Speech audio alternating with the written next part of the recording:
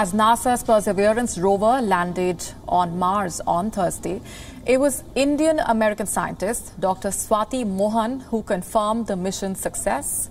Mohan is the guidance and controls operations lead for the Mars mission. She migrated to the United States when she was just 1. Remember that command that we sent at around 11:35 to turn the transmitter off?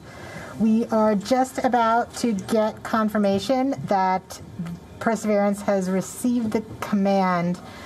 The command took 11 minutes to go to Perseverance, and then the reply took 11 minutes to get back from Perseverance to the ground. So we should hear any second now that we have officially turned off the transmitter.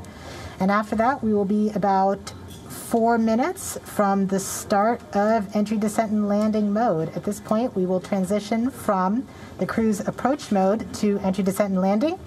And that means our travel from Earth to Mars is done, and now we just need to get to the surface.